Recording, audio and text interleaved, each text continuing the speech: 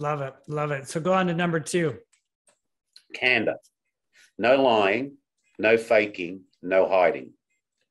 I believe most people don't lie. I believe they fake and hide. Why do they fake and hide? Because of fear. So who creates fear? That the person who creates fear is this, and I've called it the soul-sucking CEO, the soul-sucking leader who sucks out of the business because they're creating fear. And what are some of the attributes of a soul-sucking leader? They're the master of control. They're the know-it-all. They're corporate royalty. I've climbed up this corporate ladder, therefore thou shalt worship me. They think learning is for losers. Their ego does eat their empathy. It's always about me, me, me, me. They have all the answers.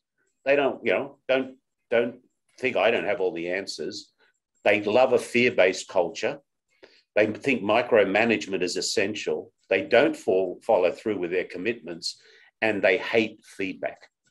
So, that's what creates fear, which has people fake and hide. So care for your people, be candid, and don't live the attributes of the soul-sucking leader or the soul-sucking CEO.